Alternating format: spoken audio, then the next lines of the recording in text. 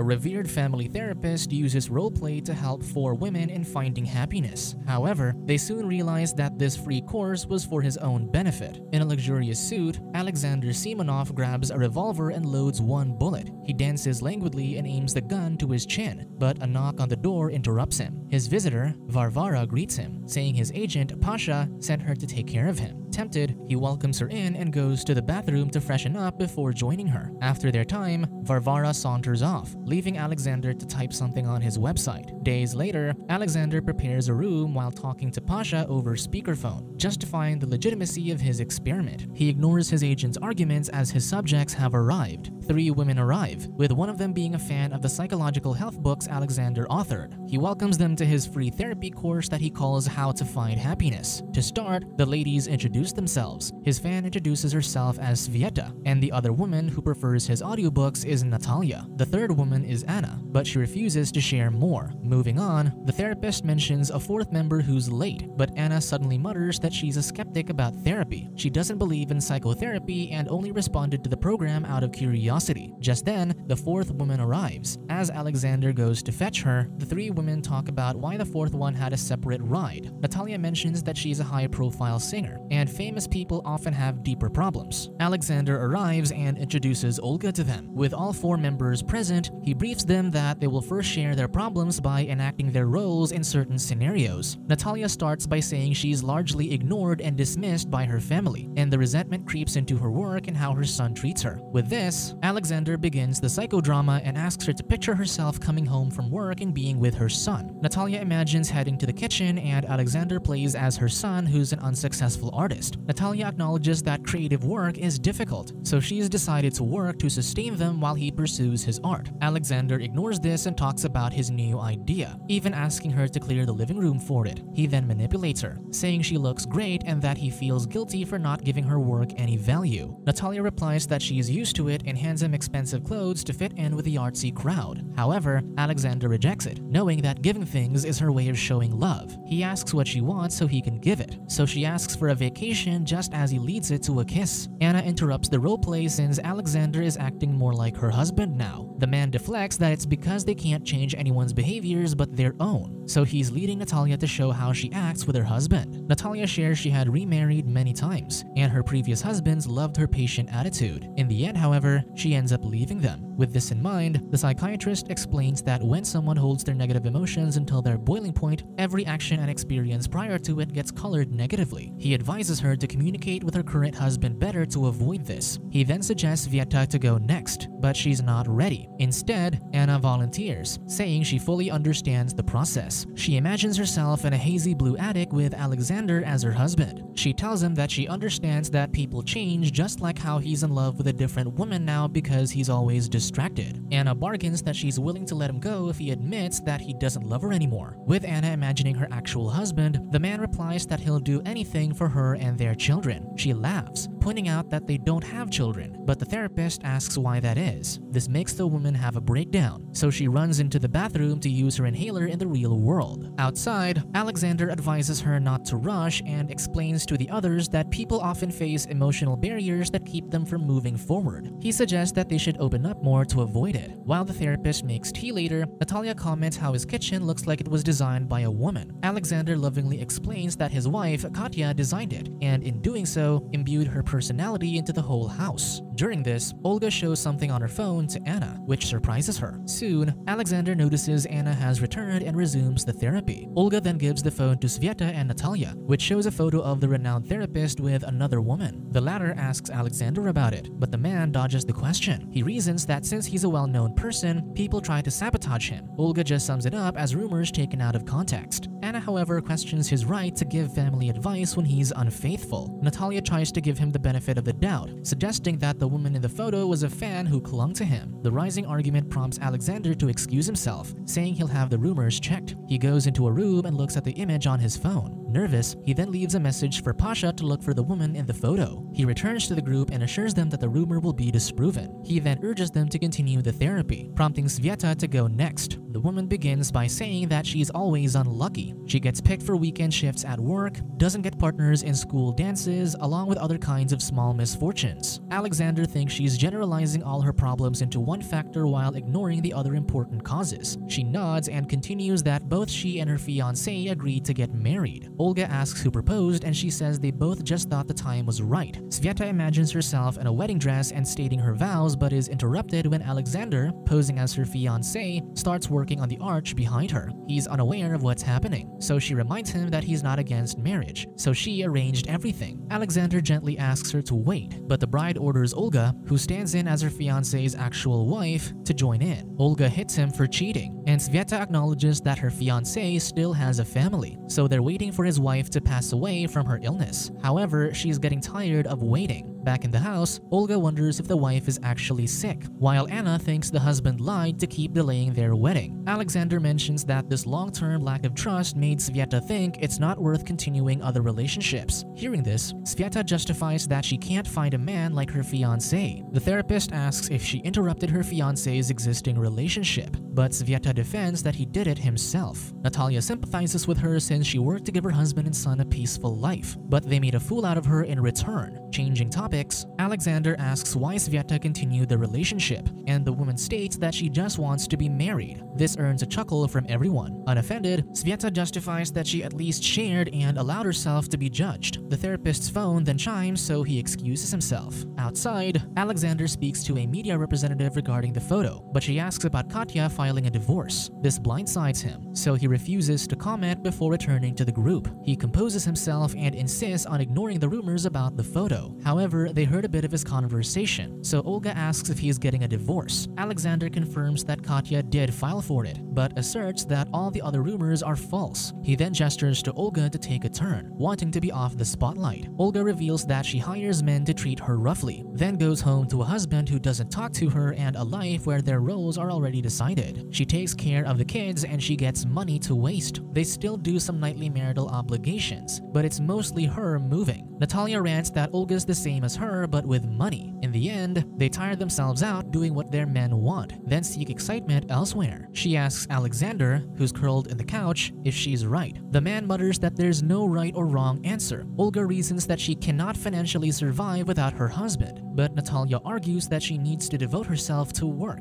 With tension rising, Aleksandr tells them to get along since everyone in this room, him included, are struggling with their relationships. He reveals that he knew all along that Katya was cheating on him. He saw her in the act but decided not to confront her. Instead, he went to a hotel, and his agent and best friend Pasha sent Varvara to comfort him. However, he wasn't in the mood, so he talked to the woman instead. He asked what upsets her, and the woman daintily replies that she's upset because they aren't doing what she came for. He then wondered if she liked her job, but she revealed that she hated it because there was so much competition and no guarantee that she'd get more clients. She wished that someone would give her guaranteed happiness, even if only a little. That was the moment Aleksandr realized that he grew hateful of his profession, but it was what sustains him. He sent Varvara off with a hug, promising to talk to her further if she wanted. He mutters that he's tired of his practice, and all he wants now is to find his place in the world. Hence, he gathered the 4 women and used them as a way to provide himself therapy. The women complain about being used, but he reasons that he's still giving them legitimate therapy. Olga then speculates that his agent, Pasha, was the one sleeping with his wife. Everyone chimes in that Pasha was the one who took the photos and sent Varvara so he could claim that Aleksandr cheated on his wife with paid services. The therapist justifies that he went to school with Pasha and knows he's a manipulator, but insists that he's a good man. Natalia, however, suspects that Pasha envies him, so he wants to destroy him. This gives Aleksandr pause. He recalls what he prepared in the bathroom right after Varvara arrived. He asked Pasha why he sent her, and the man reasoned that if Katya was willing to throw him away, he deserved better. He reasoned that he was married, and Pasha made him wonder if that really mattered. Back in the present, Anna calls out his cowardice since he just takes things as they are. She shares that her husband acts the same, and Aleksandr thinks he's guilty of something serious. The therapist asks why they don't have children in retaliation. Anna suddenly imagines herself in a finished kid's room with Aleksandr where she shares that her husband was willing to do anything for her except have children. She agreed because she loves him. After thinking of it, Anna admits that she attempted to have a child with someone else, only to learn that she couldn't conceive. When she heard that her fiancé didn't want kids, she was actually relieved that she didn't need to try again. Aleksandr confronts her, asking why she sees her husband negatively even though their marriage was convenient for her. She confesses that she found 2 children to adopt from an orphanage she volunteered for and already prepared the papers. She wanted to tell her husband, but somehow he knew about it before she could tell and had been dodging the topic ever since. The therapist pulls a blanket over both of them and reminds her that ever since she was young, she was always the responsible one. With this in mind, she doesn't need someone else to take control of her life. In reality, the women ask why Anna can't just change her mind and revoke the adoption to save her marriage. Aleksandr explains that the contract is also a metaphor for Anna's commitment. If her husband sees how much she truly wants the children, he might be more open about it. Sveta empathizes with Anna and hugs her, saying that things and people can change if they talk. However, Aleksandr disagrees, saying that conversations won't solve Anna's dilemma. Natalia then argues why talking will work for her but not to Anna. The therapist explains that Anna already set the playing field and she is only waiting for her husband to act. In contrast, Natalia hasn't made a move. To help her understand, he and Natalia swap roles, with her acting as her son. As Natalia, Aleksandr prepares to leave for work and scolds her son for not realizing how good her life is. The woman argues that she'll get rich someday when her art gets recognized. So Aleksandr asks why she won't find ways to monetize it, work for clients, or even go back to studying. Back in the room, the therapist summarizes that Natalia needs to put an ultimatum like Anna did, even if they won't like the result. Just then, Pasha calls Aleksandr's phone, so he excuses himself again. Inside his room, he answers the video call with Pasha, who claims that he's doing what he can about the circulating image. However, he comments that this has been uncomfortable as he feels like he slept with Aleksandr's wife. The therapist finds the figure of speech amusing and probes at it. Pasha then admits that he did sleep with Katya, but he preemptively encourages Aleksandr to forgive him so they can keep the controversy quiet. In exchange, he'll undo the damage that the photo caused to his career. Pasha adds that if he doesn't agree, he'll lose his career and his wife. The call ends and Aleksandr turns to see all the women listening to their conversation. Later, the women help arrange dinner, and Olga asks if they can continue the program because she wants advice like the other women had. However, the therapist notices that Natalia is missing, and Olga says she left. Brushing this off, the rest hold a toast, but Olga insists on getting advice. Sveta advises her to give him space, given his predicament, but the therapist insists that he is a professional and his situation doesn't affect his work. With that, Olga imagines herself meeting Aleksandr outside. He suggests an alternate method for her, so he plays loud music in a car, urging Olga to unleash her emotions. She admits that she found Natalia's silent anger intriguing because it felt like she wanted to make a change. Olga wants to be happy with her husband, but she doesn't know him at all. Aleksandr asks why she married, so she explains that her parents urged her to marry a rich man. She then finds herself in the cold dining room with her husband, but she snaps, unable to endure his indifference. However, she panics and apologizes. She'd apparently broken one of the glasses in Aleksandr's kitchen, but he assures her that she did great. Just then, Pasha calls again, but this time, the therapist takes the call at the dining table for everyone to listen to. The agent asks what his decision is, and Aleksandr confidently tells him to do whatever he wants. Pasha reasons that he's trying to be nice, but the therapist states that he's ruining lives and the women say Pasha should see a shrink. The group ignores Pasha's call as Aleksandr urges Sveta to continue her story. She rants about her fiancé's wife and how her friend told her to do a cleansing ritual to forget about the man. However, the woman is still indecisive about this, so Aleksandr advises Sveta to allow herself to have new relationships. Sveta suggests a scenario to illustrate why she can't. They imagine her on a bench with Aleksandr approaching her to recite poems. She doesn't like it and Aleksandr agrees, saying it's unnatural. With this in mind, Sveta asks him to flirt with her as himself. He sits down and starts poetically expressing the beautiful person she's worked so hard to hide. The women are touched by this, and Sveta thinks he said the same to Katya when they met. Wanting him to have his own revelation, they ask what he'll do with his situation. After much thought, Aleksandr decides to talk to his wife. With Anna posing as his Katya, he confronts her. He nervously looks at his notes, but Anna scolds him to talk to her like a person, not a therapist. Aleksandr nervously says that he's fallen out of love since they both changed separately instead of together due to their careers. He hugs her and apologizes, but Anna says he doesn't want her anymore, so she pushes him. Suddenly, Olga takes him to bed, pretending to be his Katya. She asks if he forgot who his wife is and hugs him, asking if he's angry at her. Instead, Aleksandr hugs her tighter, blaming himself for not seeing the signs and begging for forgiveness. He soon gets up, realizing why he hasn't properly talked to his wife. He goes to the window where Sveta now poses as Katya. He explains that when they finally talk, one of them will ask if their relationship could even be fixed. However, Sveta assures him that everything can be fixed. She holds Alexander's hand and asks if she fears loneliness so much that he'd cling to a broken relationship.